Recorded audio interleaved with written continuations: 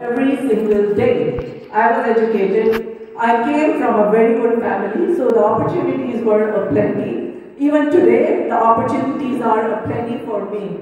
But many oriflame choose Kia over everything else that I had an option to do. Why? Because oriflame promised me or showed me the best possible life that I could lead as a mother, as an individual, as a human being. And I am very proud that I chose oriflame. I represented, and I'm equally proud of the fact that I contributed to oriflame's success in India. We built the brand. We helped. Initially, all of us had joined.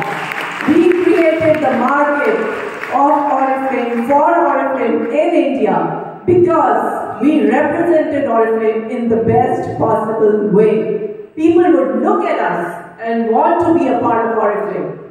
Nobody ever asked me for a discount. Nobody ever asked me. Nobody dare ask me for a discount even today. I don't know what discounting means. I don't know. I don't ask for a discount. I buy high-end products and I walk into a showroom. I don't expect them to give me a discount. Of course, I expect them to offer me a glass of champagne when I walk in. But no, 5%, 10%, 15%, what is it?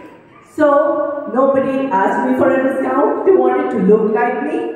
They wanted to be like me. And they wanted to be a part of my network. So, right now, as most of you know, I do not live full-time in India. But my heart is still full-time with oriflame. I love oriflame. I love my people. I love the company. I love the management. Trust me, it's not this easy to make this kind of money, to live this kind of lifestyle anywhere else in the world by doing this little. So people, grow up. You are in the best place. Taking something from Frederick's presentation. I think I want to take a lot from his presentation, but I know my time here is limited.